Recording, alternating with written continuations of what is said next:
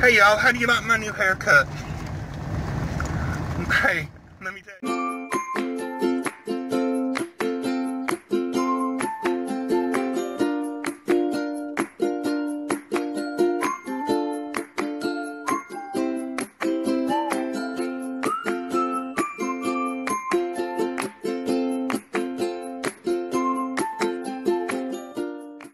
Let me tell you, I am happier than my sister Tina at a yard sale with a bag full of quarters.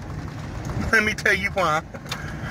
My cousin Amanda just gave me some more quail. I have more quail. I'm so happy.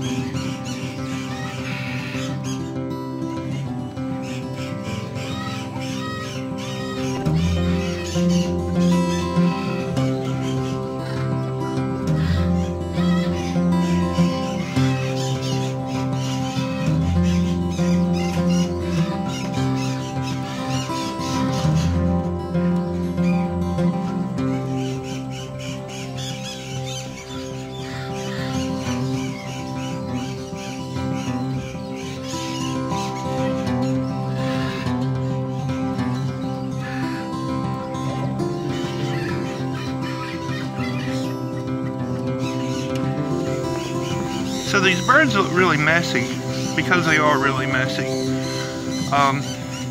My wonderful, beautiful cousin, she drove, well, it was over a 2-hour round trip to go and get these birds, and she got some for herself also. Unfortunately, the lady sent them home in a plastic tub. There were holes cut in the tub, but they kind of pooped on the floor of the tub, and so they got dirty.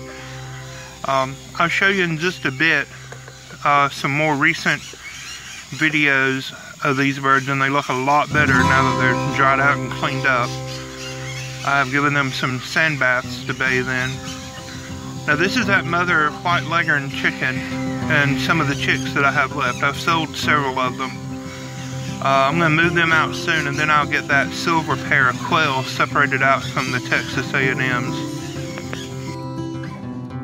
This is the Svarthona, the Swedish black hen, and her chicks.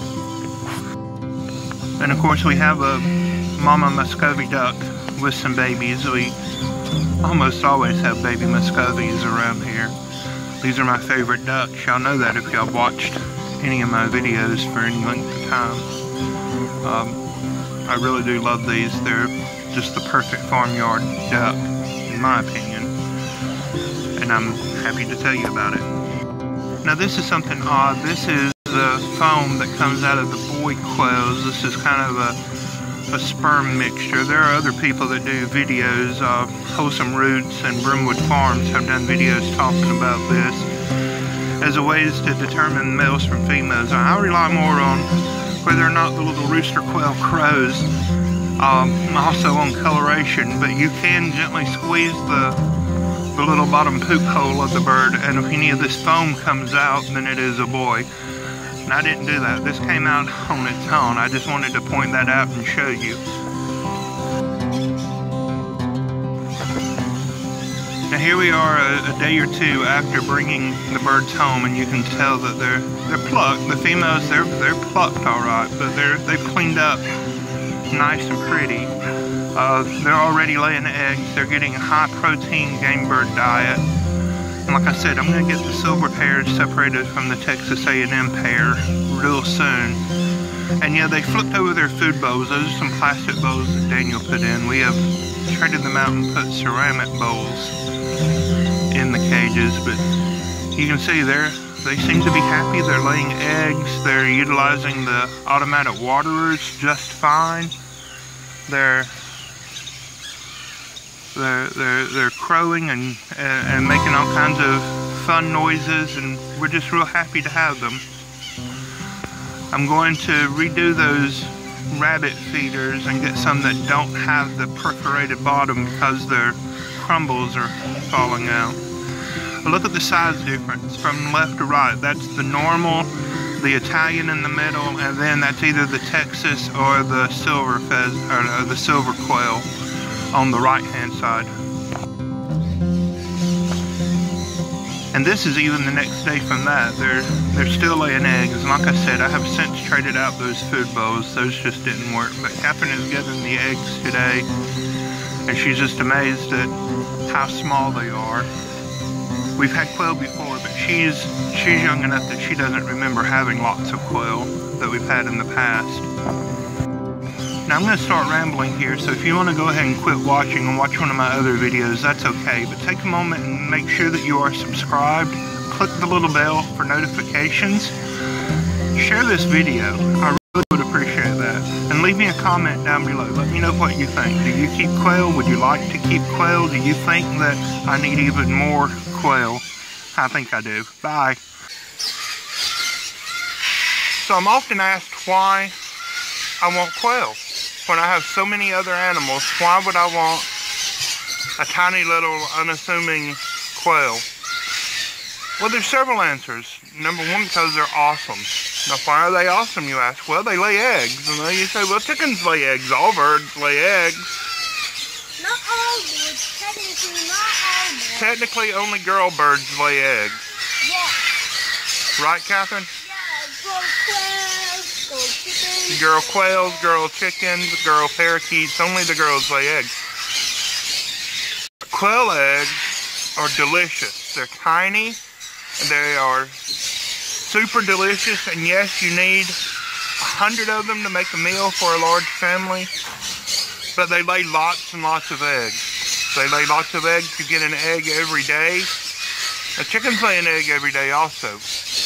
But quail eggs taste different than chicken eggs.